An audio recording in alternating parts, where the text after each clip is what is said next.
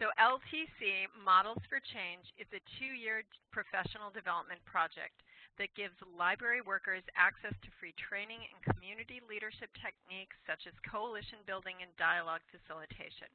This image that you see on screen lays out the learning schedule for the entire series focused on academic libraries. In addition to the 3 webinars in this series, you may wish to check out the previous series for larger and urban public libraries and the upcoming series for smaller and rural libraries, which will take place in spring 2018. All of these webinars are open to all types of libraries, but have specific focus areas. Following the 3 webinars in this series, there'll be an opportunity to dig deeper with the National Issues Forum model by participating in a free pre-conference workshop at the ALA Midwinter Conference in February 2018. More on that at the close of this webinar.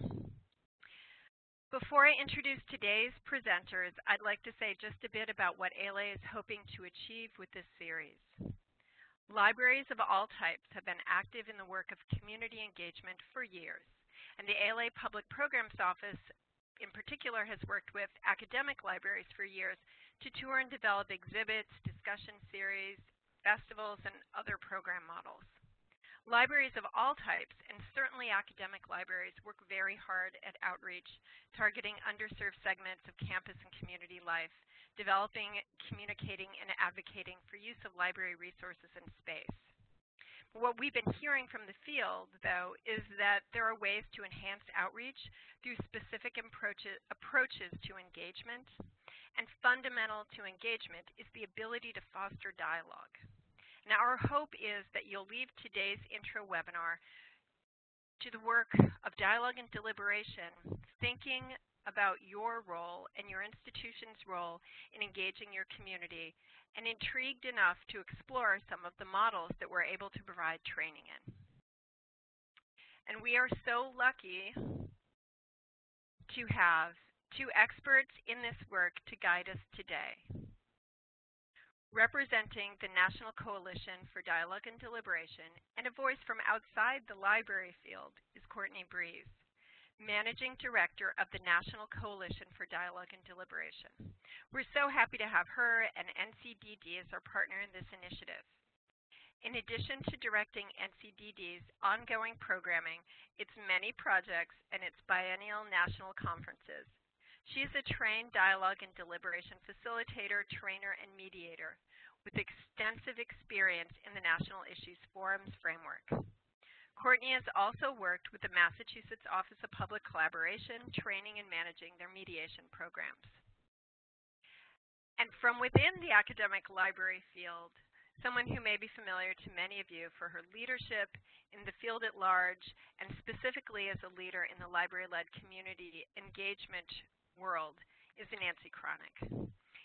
Currently, Nancy teaches community engagement, information policy, and intellectual freedom at the Rutgers University School of Communication and Information, and works on special projects with Rutgers University Libraries. She has convened community conversations and deliberative forums at Rutgers and elsewhere, and speaks and writes about this work, including her 2010 article, Academic Libraries as Hubs for Deliberative Democracy, published in the Journal of Public Deliberation, special issue on higher education and deliberative democracy. Nancy has been a valuable advisor to this initiative for years, and has compiled a wonderful bibliography to accompany this webinar. And you've already received links to that bibliography in another handout, and they'll also be available on the project website. Thank you, Nancy and Courtney, for being with us. I'm going to pass the mic over to Courtney, who will get us started this afternoon. Great. Thanks, Mary. Hi, everyone. This is Courtney Breeze.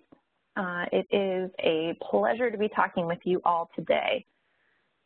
So before we get started, I just want to quickly review our agenda for today. In this webinar, we're going to start off by talking about what we mean by engagement and how libraries are currently engaging, particularly in a higher education setting. We'll talk a little bit about dialogue and deliberation, and how you can use these tools and the methods we'll be featuring today. we'll share some stories with you of how dialogue and deliberation have been used in higher education, and certainly some examples from libraries. And we'll talk about the elements that it takes for success in any dialogue and deliberation efforts. We'll wrap up by introducing you to our two partners and our models for this, this webinar series, Essential Partners and National Issues Forums. And then we'll share some resources with you and, of course, answer your questions. So just to get us started, if you haven't heard of the National Coalition for Dialogue and Deliberation yet, NCDD, as we like to go by because our name is quite long and a little bit of a tongue twister at times, we are a network of innovators who help communities have better conversations and make decisions on some of today's toughest issues. So NCDD serves as a resource clearinghouse, a news source, and a facilitative leader for this community of practice. You can learn more about NCDD and also, of course, check out our latest news and resources in public engagement, dialogue, and deliberation by going to our website. And Samantha has just shared that with you in the chat. It's ncdd.org. So NCDD's membership is spread across the country in just about every state. You can see that on the map here that I'm showing you. And we also have members in about 30 other countries as well. We are, if you look at this map closely, and you can look at it more closely at the link that's just been shared in the chat as well. It's a Google map, so you can zoom into your area and take a look. We have members working in many different arenas. Some work in government, some are private consultants and facilitators, but you'll see those green little buildings. Those are all our members that work in higher education. So we have a very big representation amongst our network already who are folks working in higher ed. The NCDD network is a great resource that I want to make sure you're all aware of, and is something that's available to you as you explore these new methods for engagement. So feel free to take a look at that map, at the link in the chat when you have some time, and see who else might be near you who's working in these areas. So in addition to NCDD's network of practitioners, we are also very committed to helping to introduce new methods of engagement to anyone and everyone who is interested in learning more about them. And so one of the ways we're doing that right now is this partnership with ALA on the Models for Change initiative. We also are doing a lot of work with students. This image that you see here is actually from our 2014 conference, and it includes our founding director, Sandy Heyerbacher. She's the wonderful woman in red in the middle of the picture. And she's flanked by students on either side from Colorado State University and their Center for Public Deliberation. We love working with students because we see the potential and the opportunity to really build their skills and develop the next generation of leaders who are going to help bring engagement in our communities to the next level. So today's webinar is particularly special to me because my start in this work began actually as an undergraduate student at Franklin Pierce University, which is based in New Hampshire. I had the incredible benefit of being introduced to deliberation in my freshman seminar course, actually. It was taught by the then director of the New England Center for Civic Life, which is a center based at the university. As part of this course, there was a service learning component. So all freshmen went through a service learning component in their freshman seminar. And my classmates and I, in this particular section, learned to moderate deliberative dialogue using the National Issues Framework. And we completed the course by moderating dialogues with high school students. So the photos you see here are not actually from that experience. This is from my first real job immediately following my undergraduate experience, moderating a national issue forum at the University of Massachusetts, Boston, where I went to work immediately following my undergraduate education. So this is a forum that I moderated with students, faculty, and staff at the university. But back at Franklin Pierce, the Center for Civic Life was a very active part of the campus. It partnered with many faculty and staff on campus, including staff from the library. Forums were held each semester on a couple of different topics. They were often related to courses in the core curriculum or other timely topics that were coming up in the world or on campus. The center also responded to issues that emerged on campus in real time that called for conversation, such as issues of racism, student drinking, and some other things in the time that I spent at Franklin Pierce. For me, this experience as a student really shaped my views of what engagement can and should be, and ultimately led me to focus my career on helping others realize the difference between our most common forms of discourse, such as debate, and quality dialogue. So I love that you as academic librarians are interested in learning some new approaches to engaging your campus community, because I know firsthand how impactful these efforts can be on your students and certainly on the campus community as well.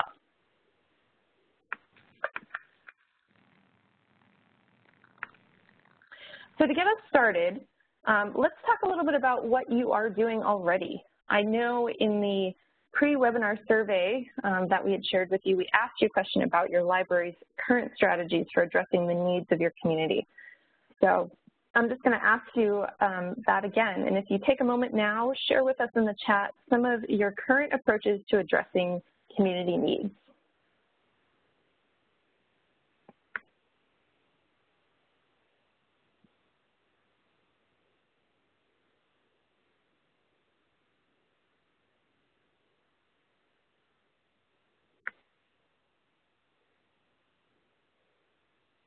And while we wait for you to do that, I'll note a couple things that I certainly noticed in your earlier responses. For instance, certainly you shared with us that you are doing a lot of outreach work. You're seeking feedback from people, you're looking for information on what they need, and that is great. You know, that really, I imagine, can help you learn what are some of the most popular topics for discussion going on your campus right now. And I see some others that are coming in right now. That's great. Some folks are doing advisory panels, looking for grants and partners. Partnership is always key, isn't it? Hosting dialogues and programs on current issues of interest. Yeah, absolutely. Outside speakers. Yep, we certainly heard a lot about hosting panels, speaker programs, perhaps film screenings, or different ways that you're bringing new information, knowledge and experiences in for your campus community. That's great. Offering display space to outside groups.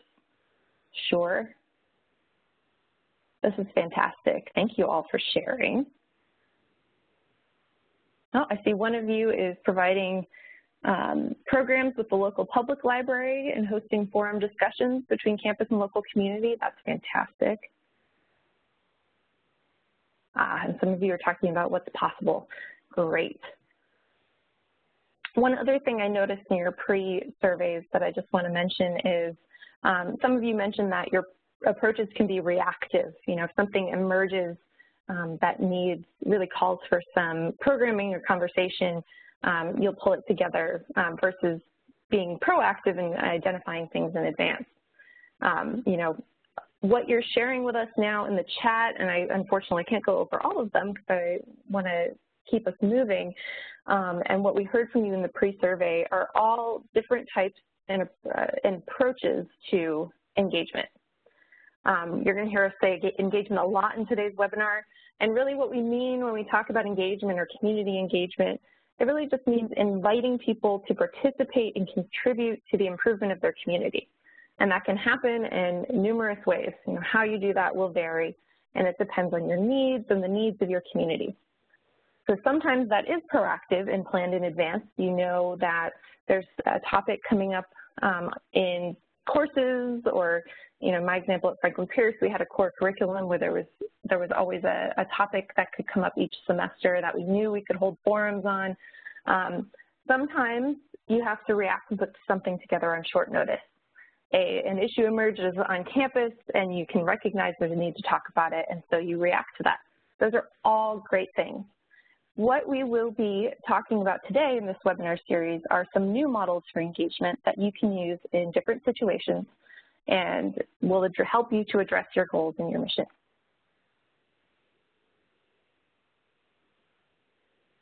So to give you some ideas of engagement efforts from other academic libraries, I've pulled together a couple of really great examples off of the Programming Librarian page, and we'll share the links to each of these with you in just a moment. But just to briefly touch on these, the first image at the top left of the slide is from the University of Massachusetts Amherst. And at Amherst, librarians launched the Talking Truth series, which brought students and the broader community together to examine climate disruption, as well as the impact that it has on people as individuals. So they held discussions each semester, and those were tied to books, to films, or to other prompts. The image at the far right is from the librarians at American University's Bender Library, who organized the Exploring Social Justice series. So this program brought speakers to campus to talk about social justice work, and in complements with that, they built a discussion guide to create dialogue, to promote dialogue rather, at events in the classroom and also online. And finally, the image in the middle comes from the University Library at the University of Michigan. They spent a year exploring interracial and multiracial issues. They held a faculty panel talking about how multiracialism had impacted their lives and their work, as well as a student panel and a film series.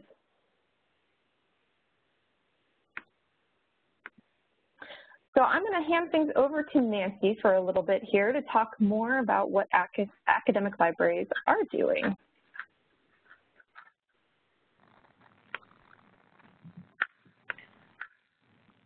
Great. Thanks, Courtney.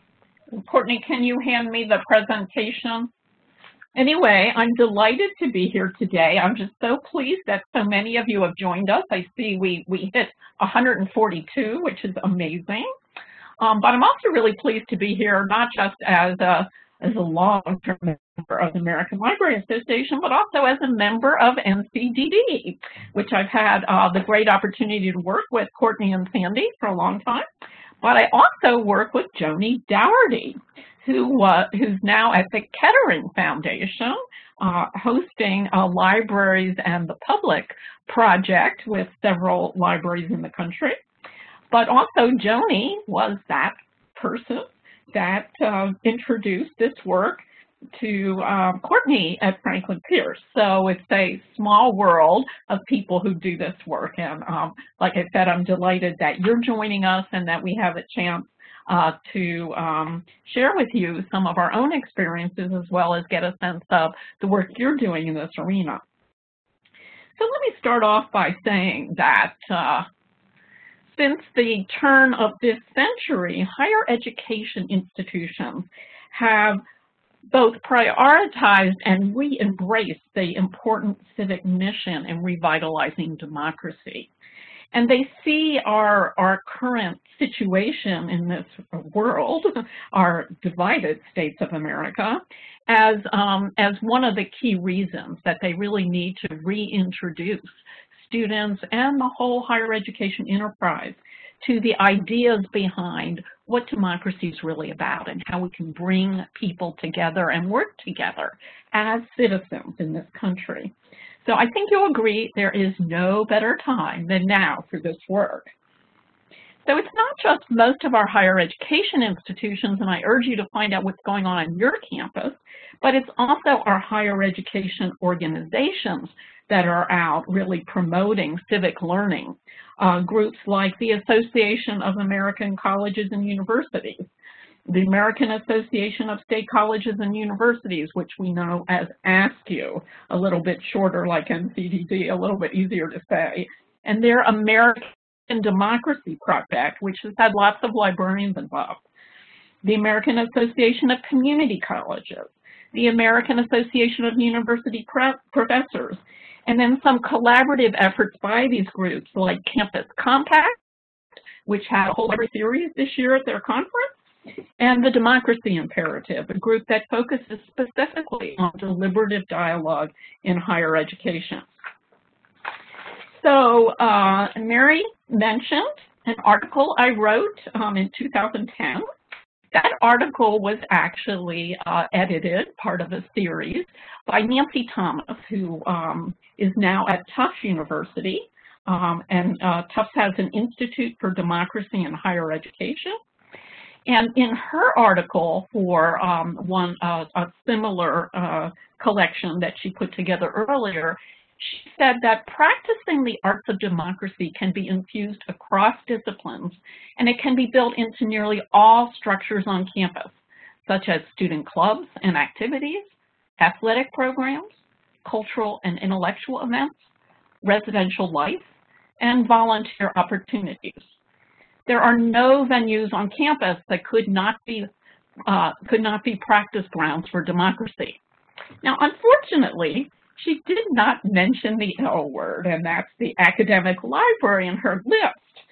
And when she asked me to do an article about this, I looked around, and quite frankly, I couldn't find a whole lot of academic libraries that were venues for practicing democracy either. So I think it's really an indication of how far we've come in the last few years that so many of you are interested in this work. And hopefully you will get involved in the way that some of us have and see how important and useful it can be as tools for engaging people on your campus and beyond. So here is a diagram from that same issue, public deliberation, that was put together by Martine Carcassonne, who I think you're going to meet if you come to the in-person training in February. Martine's at Colorado State and has this incredible core of young students doing this work. It's very inspiring. Anyway, he put together this diagram about all the disciplines or a lot of the disciplines on campus and the ways they're actively engaged in some form of civic engagement. So I'm at Rutgers, and here at Rutgers, we've got education scholars that are working with our public schools, and the ESL group actually offers classes at the public library. Our business school actually works with the public library as well in providing free tax clinics in both Spanish and English, which is very impressive since the community is mostly Spanish speaking. And we also have a wonderful service learning group on campus called the Collaborative that focuses on civic engagement as well. And they place students in all kinds of community-based agencies to help the community advance. So can you identify some similar activities on your campus based either on these subject fields or other subject fields that you know are going on? I'll let you type them in if you know of any. So since we are, most of us, I guess, academic librarians, many of us serve as library liaisons. And we are liaisons to these various departments. So clearly, there's lots of opportunities here for us to jump in simply as liaisons to work with those people that are already engaged in the community, a great way to build partnerships and not have to start from scratch. So here at Rutgers, we have the Eagleton Institute for Politics. They have a wonderful youth engagement program that helps young people both at Rutgers and in the high schools develop a sense of civic agency. So a couple of their students came to me and said, we really need some help with civic literacy. We're doing these projects about local political issues, but we can't seem to find any information about those issues locally. It's really hard for us. So after I helped them, I got invited to their team event at the end of the semester, and I found that all the other teams had the same problem. They were really having trouble figuring out how to learn about local information. So clearly, ding dong, you know, an opportunity that existed for us. So just what kind of role should academic libraries have in this kind of work? A couple of years ago, George Mahaffey, who is the vice president of ASCU, that American Association of State Colleges and Universities, he came to speak at the ALA Legislative Day to academic librarians. And he spoke on the topic, Developing Informed and Engaged Citizens, the Imperative for Higher Education. And in that talk, he talked about why he sees academic libraries as citizenship centers more relevant now than ever in history. Now, I know all of us as academic librarians always like when some people in our world of higher ed think we're more relevant than ever. So maybe this is a time for you to think about, well, what roles do you see your libraries playing in regard to civic learning and community engagement? So why don't you go ahead and put some of your ideas into the text box. I know a few of you have already talked about some opportunities on campus. And in the pre-survey, a few of you have talked about some kinds of roles, but I want to see what you see as the role for the library. Clearly, if 142 of you have signed up today, you recognize that there is a role for academic libraries in this work. So I'd love to hear more about what you see as the potential here. A trusted, neutral unit on campus, seen as fair and belonging to everyone. Bingo, a really important idea is a place that's neutral, a place that can bring people together. Great, yes, belongs to everyone. How about some others? Public library is also a great resource for this, absolutely. And if you tuned into our earlier series, we talked a lot about the role of public libraries as well. A place where it's okay to ask questions and challenge assumptions. Yes, it's not only places where we get ideas, but that we can exchange those ideas and perhaps in a civil way learn how to not only exchange them, but then work together to find common ground and take action. Yes. So you can stand for both social justice and intellectual freedom. The two are not mutually exclusive. Yes. Right, and perhaps not just stand, but help others to understand these key ideas. Yeah, thumbs up to what Martin just said. Yes, okay. So here's some ideas that I'll share with you that I have for what I think the roles can be. Certainly the civic space, you already got into that civic space issue. When we had community conversations on our campus, several people who participated said, you know, we really like coming together here at the library. It's a place that we do feel comfortable and welcome. So civic literacy, a little bit of what I talked about before, is trying to teach students not only the kinds of information literacy skills that we prepare them for career and college success, but also for that third C, citizenship, where they can learn not only how to find the information, but the kind of skills they need to exchange that information and learn how to work together with others as true citizens of our democracy. So convening forums, which is what we're talking about today, and that's deliberative forums and dialogue, maybe a little different from the kind of forums you may have experienced in the past. And then also partnering with our service learning and engaged scholarship initiatives on campus. And I got to tell you, I am working on an engaged scholarship project that was funded by OCLC and Elise with a colleague in our School of Communication Information, and it's been quite enlightening. And I think he benefits from my contributions as well as mine from his.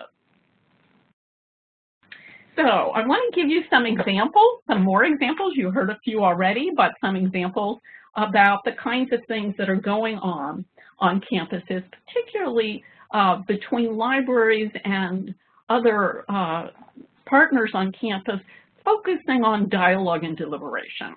So here's Kansas State University Libraries, and I love the title or their byline on their Movies on the Grass series, Talking in the Library, K-Staters United Against Shushing since 2006. So they have a film series where they actually show films on the lawn, and they are affiliated at the library with the Kansas State University Institute for Civic Discourse and Democracy, which is a Kettering-related center, of which we also have one in ALA, the ALA Center for Civic Life.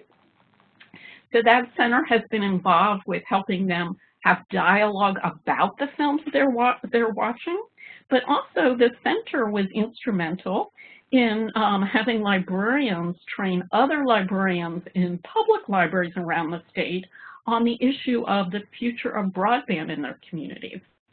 And they not only helped them conduct forums, but they actually did what they call naming and framing about issues around broadband deployment.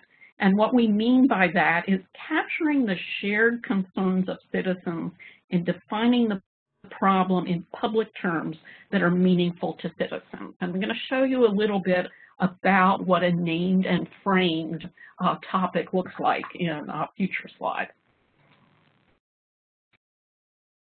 So here we have Oklahoma State University, another partnership where the Oklahoma State University Edmond Lowe Library partnered with the public library, the public schools, and the Oklahoma State Extension to do a series of forums using the National Issues Forum Guide. So here's one on immigration, and I might add they've got a new one coming out this month, which not soon enough on that topic. They also did one on obesity, which topics that they determined were really important to their community. And here's Illinois State's effort. Now, Illinois State's effort was part of the ASKU's American Democracy Project, and they had a project on campus called Living Democracy. So they participated in various campus-wide projects like voter registration, service learning, social issues fair. We just heard about social issues from some of you, and candidates debates. But they also got involved in deliberative democracy, deliberative forums. They trained staff to facilitate and record these forums, and they led a research effort on actually naming and framing the Illinois budget issues. So they created their own issue guide based on what the public thinks about issues for around the budget in Illinois. And then they convene forums. So here's, they also convene forums on what is the 21st century mission for our public schools. They did it in the community with the public library again, which is always a great partner in this work.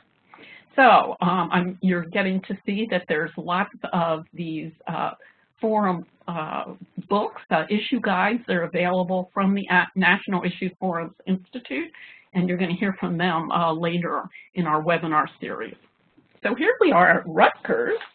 So we did a whole series of projects at Rutgers to help us turn outward, as similar to what you all did with the Harwood Institute partnership with ALA in the Libraries Transform Communities first round of grants.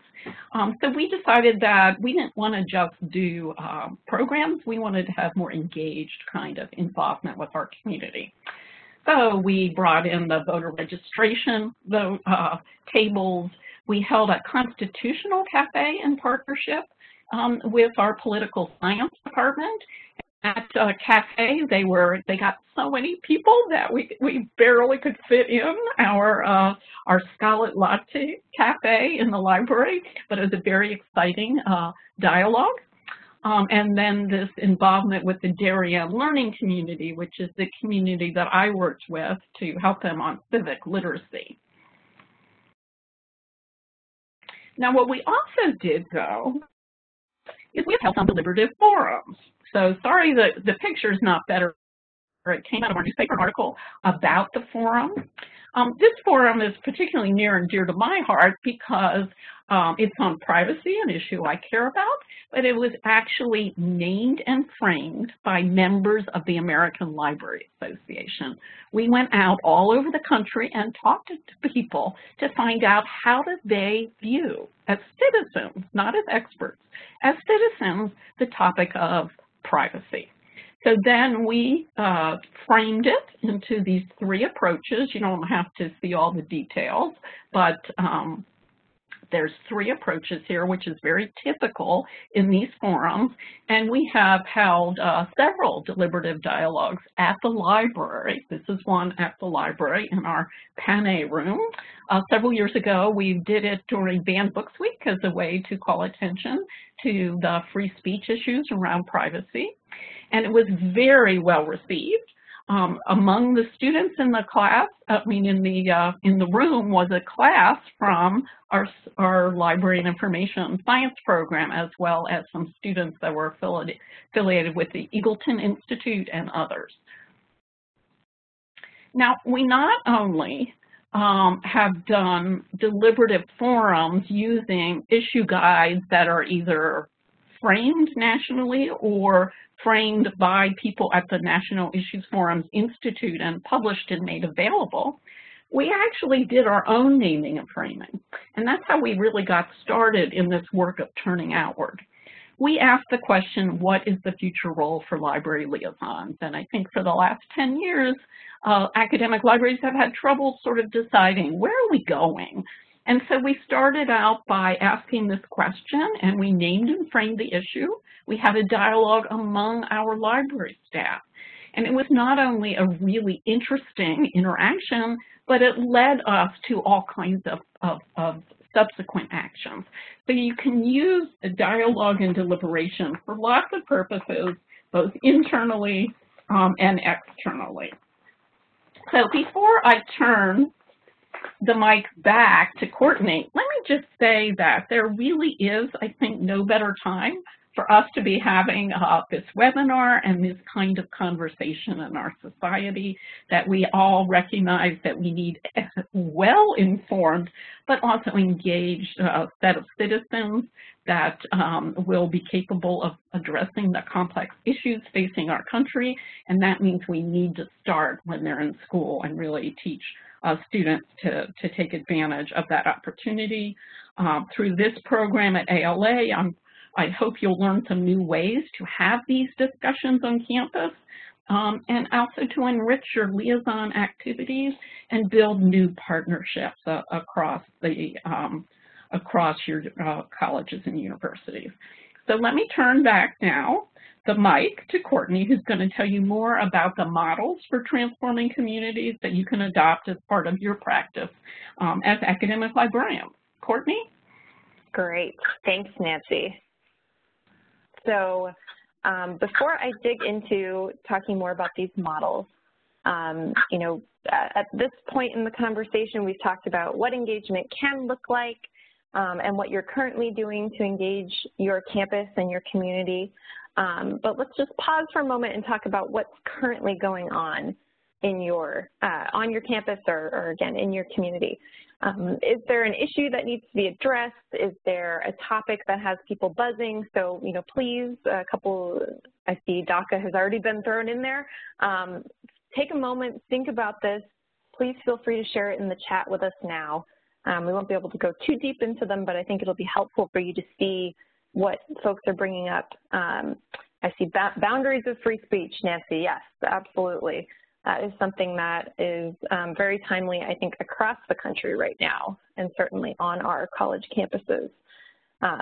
Low enrollment and budget cuts, that is certainly something that I have seen with universities that I have both been a part of and either working at or as a student, and many, many others.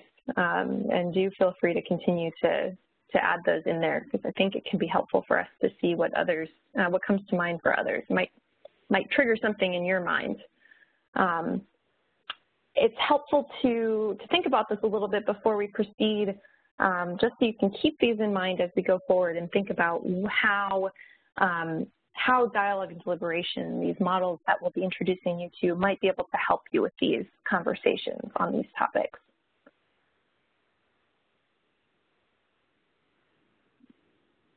Great. I see a couple others I just want to call out there. How to engage or not with trolls. That is a very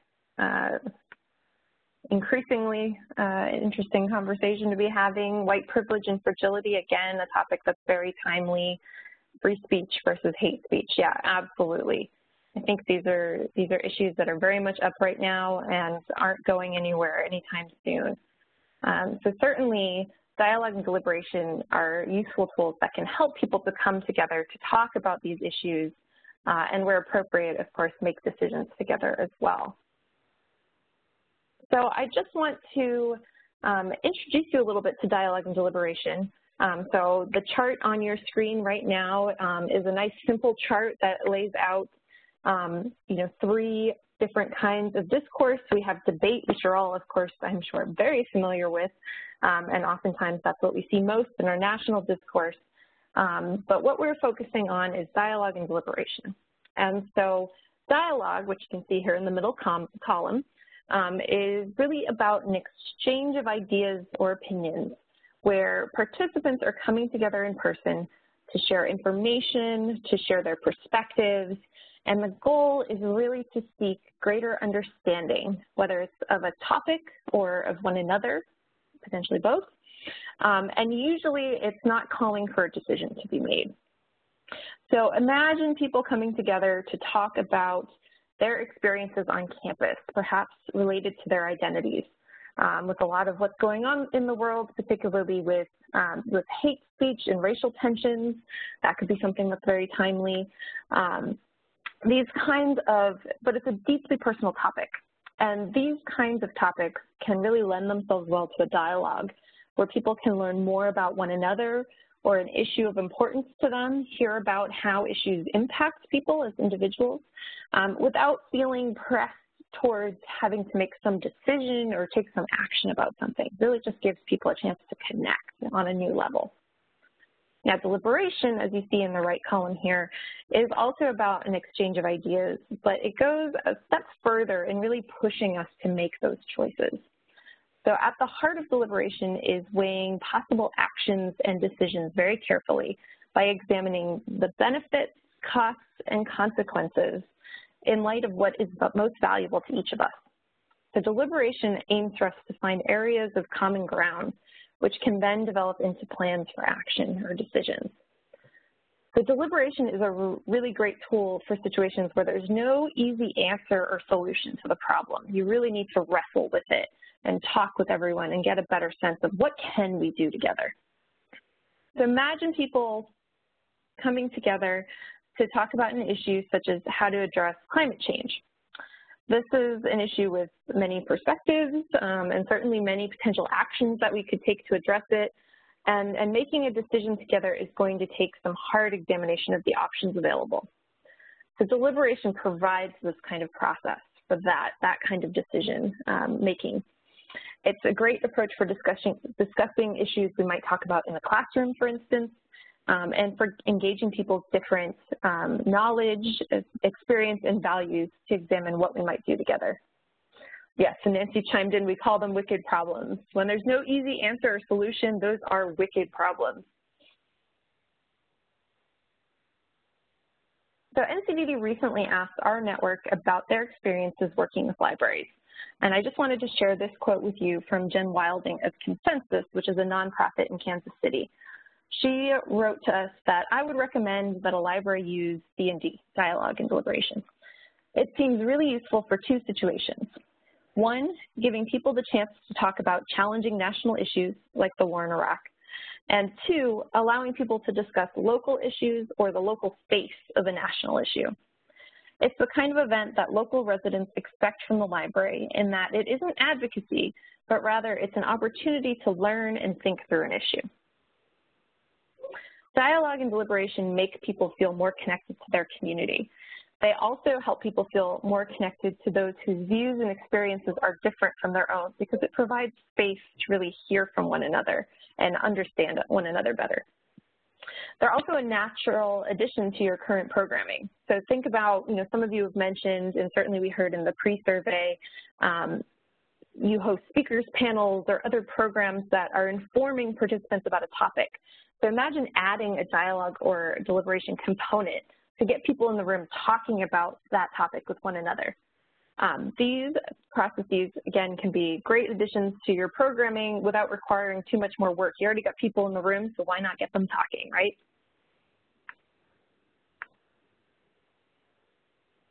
So I wanted to share with you this graphic here, which is based on a report also from Martin Carcassonne. You'll hear us say his name several times, and yes, he is one of the workshop presenters for the National Issues Forum pre-conference workshop in February. And we just shared the link to this resource in NCDD's Resource Center with you now in the chat. But this graphic pictured here outlines 3 types of goals for engagement work. And there's really 3 tiers. So the first tier, the first order goals, are individual and knowledge-based goals. Although these goals, like issue learning and improved democratic attitudes, are often discounted, they really still impact the bigger picture and these second and third order goals of increasing community civic capacity and ability to solve problems. From the examples that you shared with us earlier, certainly it's clear that libraries are already achieving these. Your outreach work for certain falls into this first order.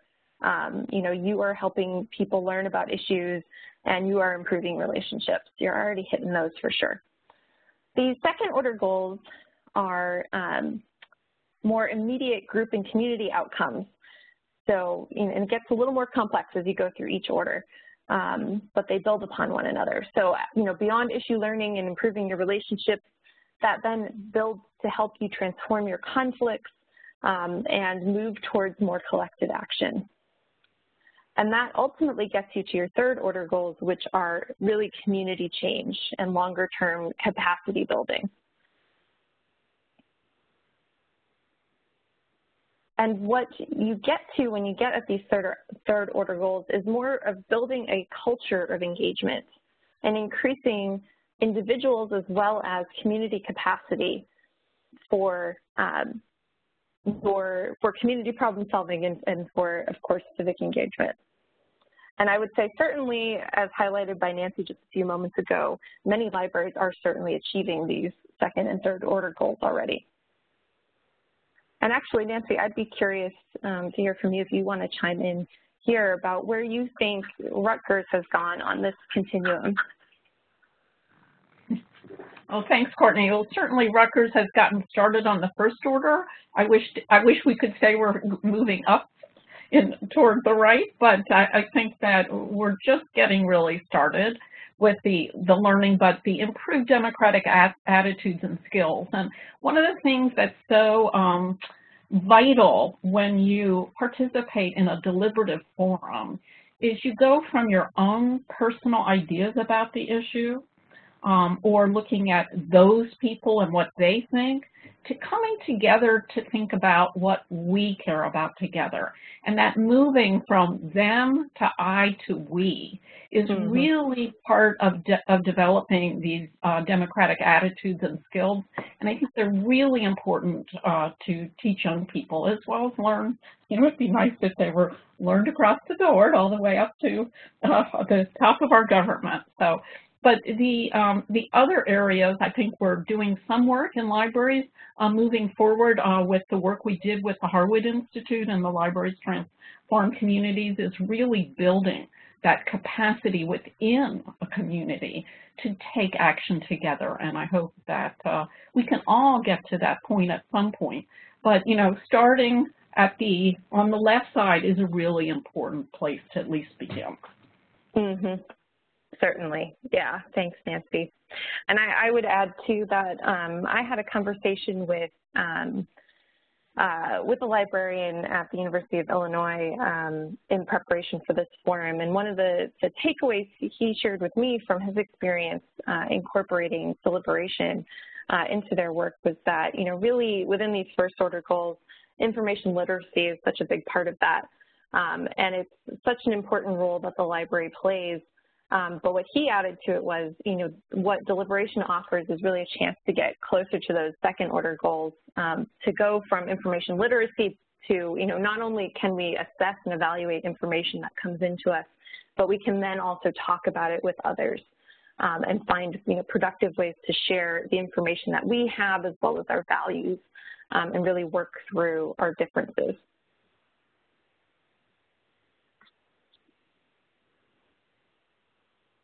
All right, so if you are looking to proceed with putting together dialogues, there are a couple key pieces to figure out to help you succeed. And certainly we'll get into these more deeply in the subsequent webinars, but just want to touch on these briefly for you. And those really boil down to three things. The first thing is a timely topic. So your topic helps get people in the door, it enlivens the conversation, and it increases the likelihood of personal or certainly collective action. You want to pick something that feels relevant to the community and will really, encourage people to participate. So some of those topics you brought up, free speech and DACA and so on, those are topics that a lot of people want to talk about right now. Certainly timely topics that are primed for dialogue or deliberation. You want to put together a set of ground rules. So every good dialogue and deliberation process includes a basic set of ground rules. I'll show you an example of those in a moment. These really help form an agreement for how everyone will participate and set the expectations for decorum. And then finally, you want to pick your process and a facilitator. So for each process, you need someone to help facilitate that dialogue. This may be a role that once you go through this webinar series, you feel comfortable stepping into, or you might want to bring someone else in to facilitate. If you're looking for, and just as an aside, if you're looking for additional support after this series is over, NCDD and our network is a great resource to you. And so again, I just want to highlight that. You saw our map earlier, we shared the link for you. There's lots of people out there who are very experienced in facilitation and will be willing to talk with you, work with you, and so on. So choosing your topic. You want to, as I said before, really make sure that it's a topic that addresses the needs and interests of your participants. So, thinking about really what's in it for the participants. Is this something that is going to grab them right now?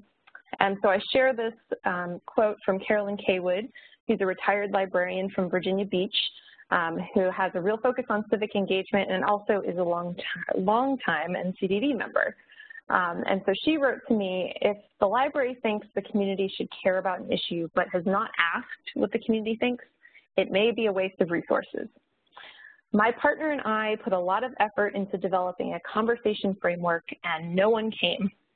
Since then, we've polled the public on the topics they want to discuss and we've had much better results.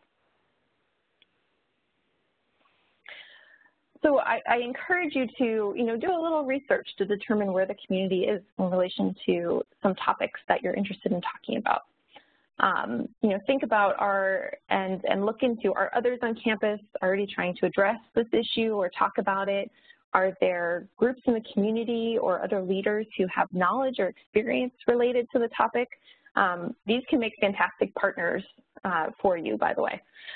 On campus, this could also mean reaching out to faculty about what their courses focus on in the coming semester. Are there opportunities to connect the course content to a dialogue, for instance? Get to know who on campus can also share insights into current campus conflicts or different conversations that are ongoing, and you can find some timely topics that way as well.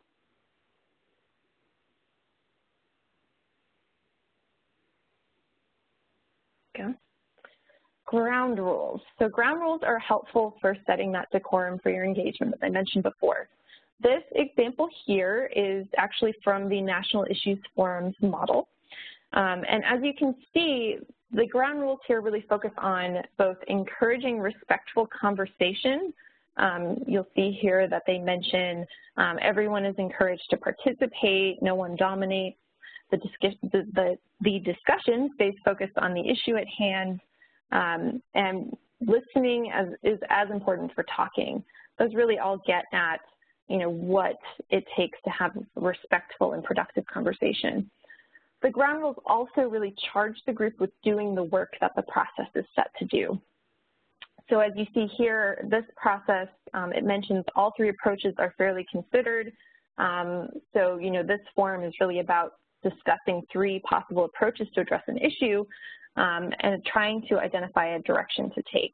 And so that goes to the last bullet point there, work towards making a decision. Those ground rules help set up these expectations for what are going to happen in the dialogue. And it helps people be a little more clear on what they're going to be doing. And finally, pick a process. So your decision of what kind of model for engagement you want to use should be based on your intent, the resources that you have, and the needs, of course, of your potential participants. And you can use NCDD's engagement streams framework to pinpoint what kind of model might work best for you. And I'm going to tell you a little bit more about that now. So this image you see here, and we're linking to this on our website as well now in the chat, this is really just a nice little graphic of NCDD's streams, engagement streams of practice. The engagement streams is something that was developed collaboratively with members of our network to categorize the many different models for dialogue and deliberation into 4 main streams based on their primary intention or purpose. And of course, it notes which of the methods fall within each of the streams. So I just want to touch briefly on each of these now to give you a sense of really what's out there when we talk about dialogue and deliberation. So the first is exploration. That's in your top left-hand corner. And exploration is about encouraging community members to learn more about themselves, their community, or an issue. And so this can be helpful when a community needs to reflect and gain collective insights or to make new connections to one another. Someone earlier mentioned that a community center was having issues with longer time members welcoming in newer members. This could be an exploration model could be good for helping to bring those people closer together. But exploration processes don't necessarily need to require a decision being made. So they really fall more in that kind of pure dialogue approach that I was mentioning before. So think about picking a topic here that allows for exploration of the issue or participants' perspectives on the topic. If we go back to the example that I mentioned much earlier from the University of Michigan about multiracial experience, you might have a dialogue that asks, what has been your experience with multiracialism on campus? Or what do we want this experience to look like in our community? These questions don't necessarily require that a decision be made in the dialogue, but they really generate good conversation amongst participants. So the second stream, and it's at the top right of your screen, is conflict transformation. These approaches create safe space for resolving conflicts, building trust, and improving relations in a community. They can be really useful when healing is needed after a crisis or a trauma occurs. So the dialogue about political polarization or race relations can fit well within this stream, especially if it's something that's going on in your community. These are conversations where they really call for people of different perspectives or those in conflict with one another to come together in safe space where they can build trust. The fourth engagement stream is decision making. You'll see that in the lower left-hand corner. Those models are used to involve a community in influencing or making decisions about a policy or another issue. They are about deliberating, examining those options, and coming to a decision or direction for the community or governing body in charge to implement. These models are good for topics like climate change, where a decision about what to do really needs to come from a close examination of the options. This stream can also be used to start the community in thinking about these issues and the different choices available. So certainly the National Issues Forums model falls into this decision-making stream. You've heard us talk a lot about the topics and how that works. So that's really, that pure deliberation really falls into that decision-making stream. And last but certainly not least is the collaborative action stream. Collaborative action empowers communities to solve problems and take collective responsibility for action. It's often a good approach to use when multiple entities or many stakeholders are involved or need to be part of a solution to a problem. Responding to crises in a community can be suited well by this approach, as it brings community members together to determine how to solve problems and work together on solutions. So this image overall just overviews the engagement streams framework, and I've really touched on it very quickly. The framework itself is much more comprehensive. We have a great chart online that includes information about each of these streams in more detail, along with about a couple dozen methods that fall within these streams. So that link that's been shared in the chat is where you can go to find more information about that. In this Models for Change initiative, we are covering 6 different models, each touching on each of these streams in the entirety of the initiative. In this series for academic libraries, we're featuring, of course, 2 models. And so I want to introduce you to each of those now. So our first partner in this series is Essential Partners, very aptly named. And we will be featuring their method, which is called Reflective Structured Dialogue. So reflective structured dialogue helps people with fundamental disagreements over divisive issues and helps them to develop mutual understanding and trust. It enables participants to share experiences and to help them become more comfortable around, as well as curious about those with whom they are in conflict or they don't see eye to eye. This model falls into that conflict transformation stream that I just talked about. So we chose this model for academic libraries because it can help a campus community to engage deeply with one another on issues where there's great tension, and can also serve as a tool for thorough exploration of diverse perspectives on an issue. So one way that Essential Partners approach has been used on a college campus is comes from Clark University in Massachusetts, who incorporated reflective structured dialogue into their difficult dialogues program to address diversity and inclusion issues on campus.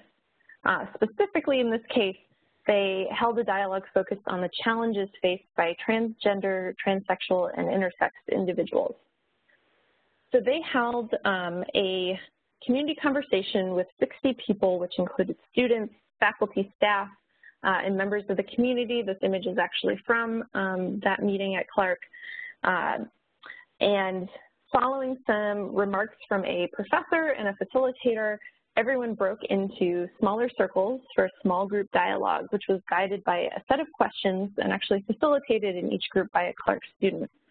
The community conversation that night allowed people to really deeply explore what it means to have a gender. People were able to be honest with one another without being hurtful because they used this reflective structured dialogue approach. So this is just one way that this approach can really help you to dig into some of those deeper, more personal, sometimes divisive issues that really call for a really thorough and deep dialogue.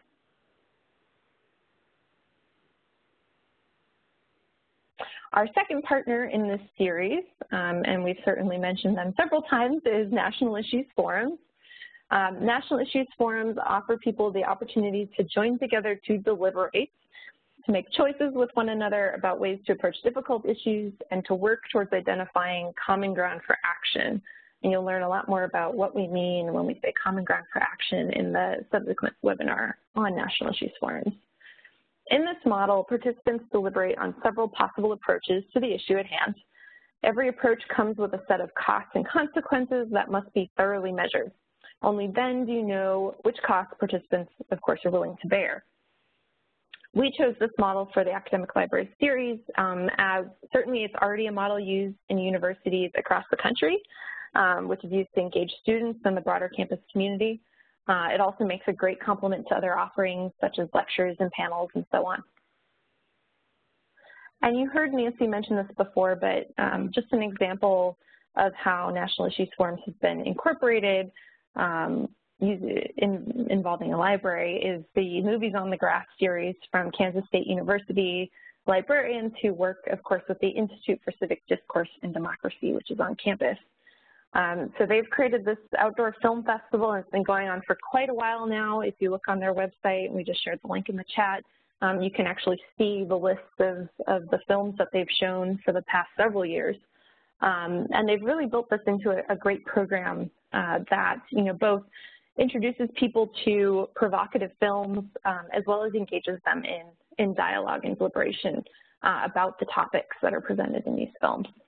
And the librarians at KSU have partnered with faculty as well as many community partners. Their website also shows you the different partners that they've made most recently. And so this image is from actually their film screening they just held this past Sunday. They showed Before the Flood, which you may know about. It's a film that Leonardo DiCaprio was behind. It talks about climate change issues, and so they brought people together to hear that and to have a conversation. All right. So we've heard in this webinar about what you are currently doing. We've talked about topics that might be primed for engagement, and we've introduced you to dialogue and deliberation and how they can help to enhance your engagement goals. So I'd like to, before we get into some resources and questions and all of that, just take a couple minutes to think about how this might play out at your institution. So having listened to us talk about what's been done, what's possible, and what we're really going to be teaching you more about, do you have any ideas on how you could see this playing out at your institution? So take a minute to think about that, and I certainly welcome you to share your thoughts in the chat. And I'll welcome you, Nancy, as well, to join me at this point if we want to talk about some thoughts you have on how this can play out.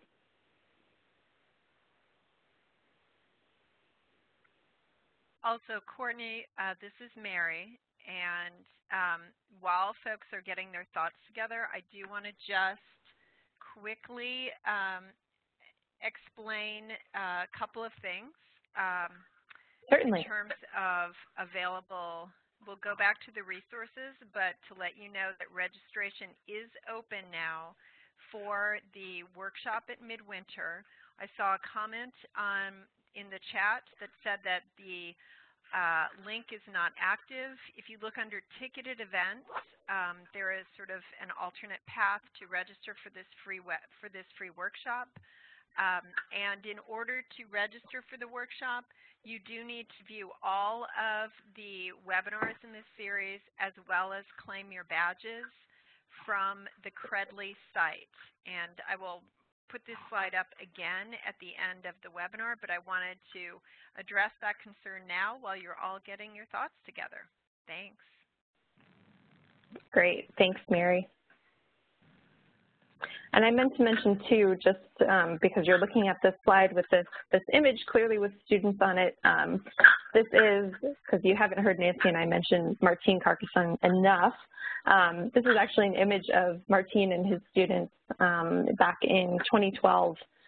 We did a little project where we asked people to describe what they do, and so this says, "We are students working toward a more perfect union." So I just want to share that with you. All right, so we have one contribution so far. It says we already have a lot of programs on our campus, and we can collaborate with people planning events to develop displays, et cetera, in the library. Yeah, certainly. I always encourage looking for areas for collaboration, folks that you can partner with. You know, it certainly helps to not have to create something from scratch, but to build something off of what's already kind of in the works or ongoing on campus, right? And Laura here has chimed in with encouraging more audience participation after programs rather than just the Q&A to encourage dialogue and deliberation. Yeah, certainly. I think that's one of the great compliments. If you're holding a program, changing up the process to kind of turn the tables on folks and ask them to talk amongst one another instead of just engaging with a presenter or a panel is always a great way to kind of, build that engagement on your community, your campus.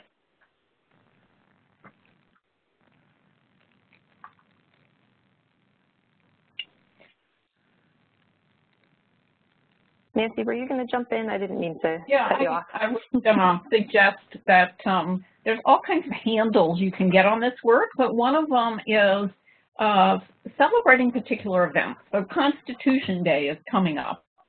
When I was at Penn State on Constitution Day, they had deliberative dialogue forums all over campus, and the communication students were taught how to moderate, and the students in some of the writing classes helped to name and frame issues, or they used the National Issues Forum guides.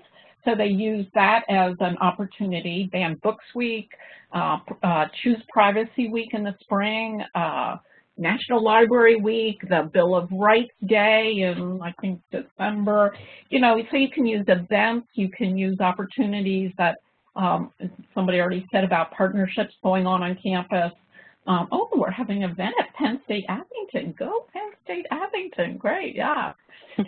So if you can sort of either pick other things going on or use your own interest in having a celebration or an engagement rather than an expert panel, let students be the experts and turn toward each other and have this dialogue. It's all wonderful opportunities for you to jump in. Definitely. That's great.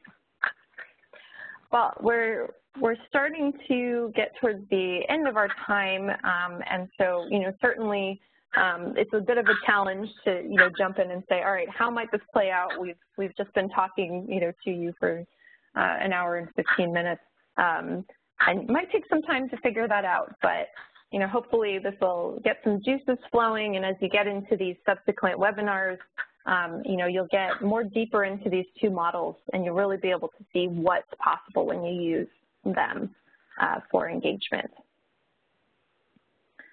So I want to talk a little bit about some resources for you, but I also encourage you, because we are getting to that time, if you have questions that are emerging, to put those in the chat so that we can start to draw on those in the remaining time that we have. But just a couple resources as you go out of today's webinar and move forward, and hopefully you'll participate in our remaining two webinars, and hopefully we'll see many of you at the pre-conference workshop in February as well. But several resources available to you. Of course, the ALA Libraries Transforming Communities website, and Samantha is adding these links in for you now for easy access. ALA's LTC listserv is also available to you. You can join with that email address there. NCDD has a resource center. The resource center has over 3,000 resources available to you. Those include journals and publications. They include issue guides, so those national issues forums guides that we talked about, and Nancy showed you some of them on her slides. We have, most, if not all of those on there you can check out. The LTC site also has resources that we've begun to put together for libraries in this series, so you can check those out there as well. One of the key resources that I'd point you to on NCDD's site is our beginner's guide. So this is really kind of the best resource for you as you get started. It has lots of great stuff. It has information on ground rules. It has information on asking good questions. It links you up to that engagement streams framework and the goals of D&D and so on. So that's, really kind of my first place to go. If you're a beginner and just starting to explore, check out our beginner's guide. Also wanted to point you to the ALA Center for Civic Life page. Nancy mentioned that. There's a lot of great resources over there, including the next link, which is the webinar series that I believe was put together in 2012, Nancy. And maybe you could just mention briefly what you all covered in that series, so folks know that that's there as well.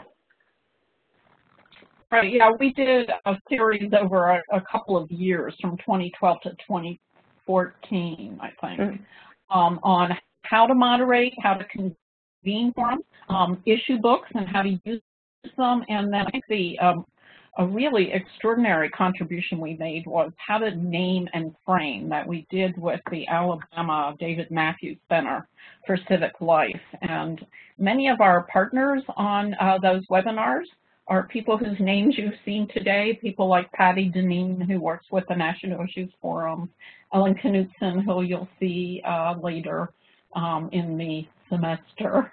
Yeah, those webinars you can just take a look at. They're an hour each, so they're not too long, and they take you step by step to learn how to do this work, how to moderate, how to name and frame. And so very skill focused, and hopefully you'll tune into them. Great.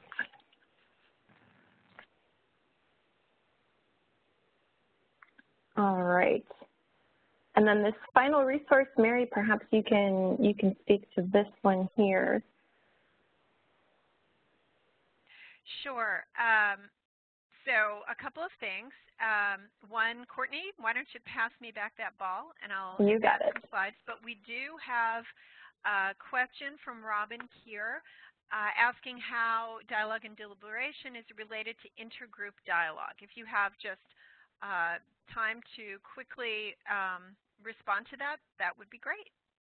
Of course.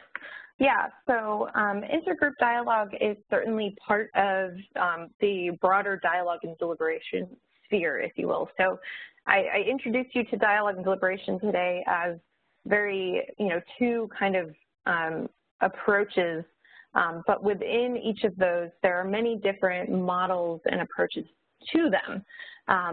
So for instance, within dialogue, we have intergroup dialogue, we have models like World Cafe, which was featured in our public library series, our first public library series.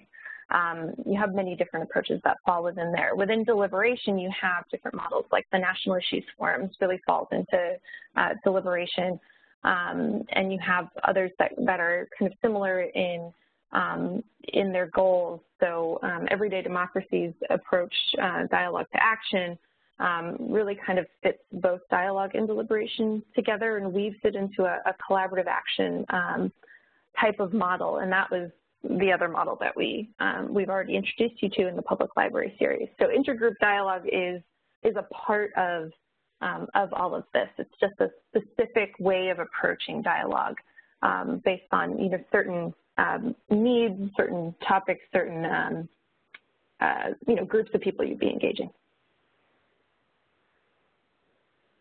Fantastic. Thanks, Courtney. And it looks like Robin found that helpful, so good. I want to go back just for a second. The last listing here on resources is the library's Foster Community Engagement Member Interest Group. That is an ALA member interest group.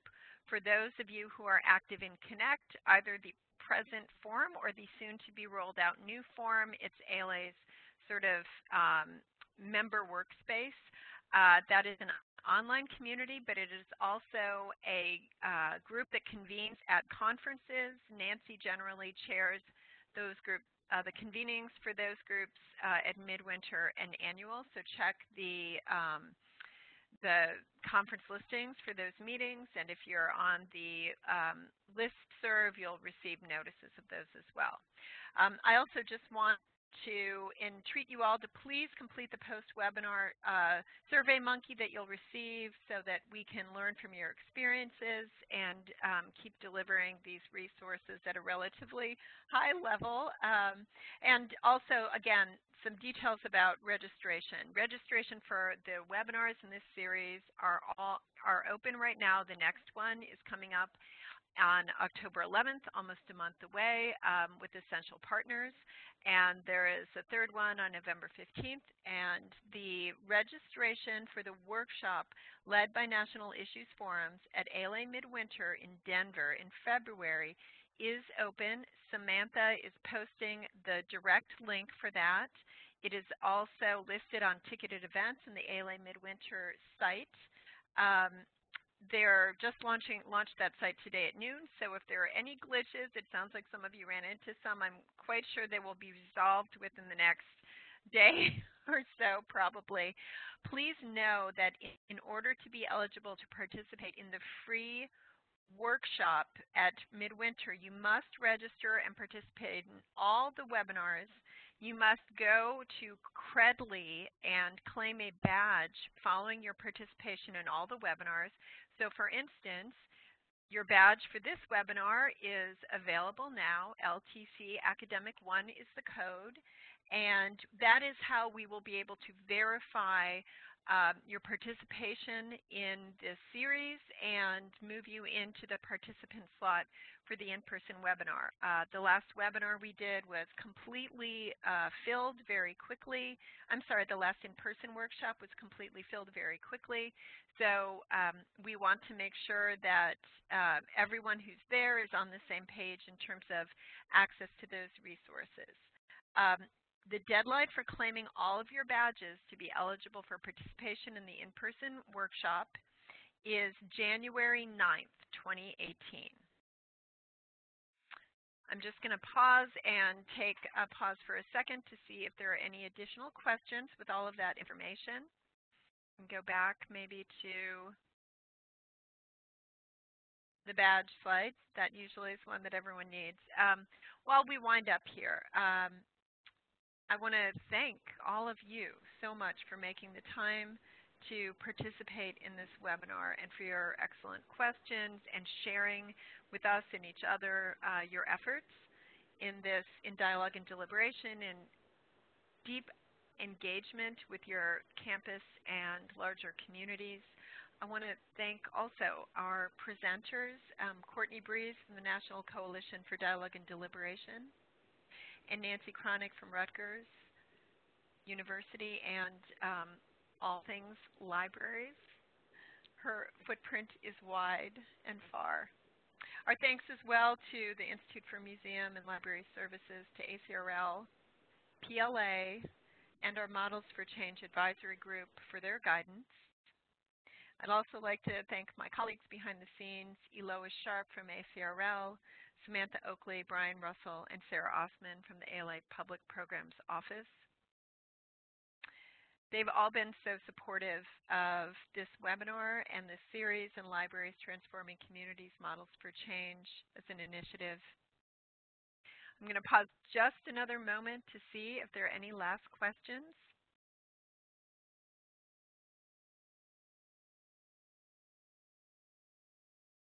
Okay, then I'm going to say that this learning webinar has been a part of ALA's Libraries Transforming Communities initiative, which addresses a critical need within the library field by developing and distributing tools and resources to support the work of engaging communities in innovative ways.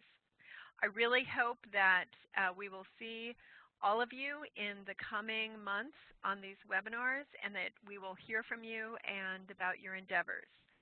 We're able to learn and share your experiences with the field throughout this entire process. And we're very grateful for your participation. Thank you all.